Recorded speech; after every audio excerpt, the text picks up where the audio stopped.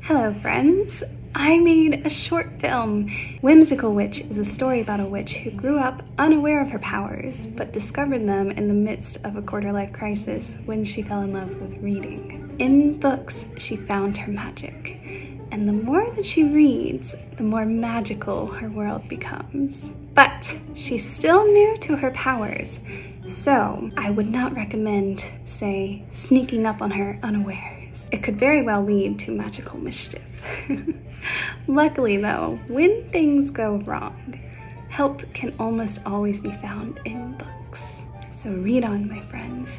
Whimsical Witch premieres tomorrow, October 27th. Thank you so much for being interested in this. It is my hope that everyone who watches Whimsical Witch feels a sense of comfort, of childlike magic and whimsy. I'll see you there.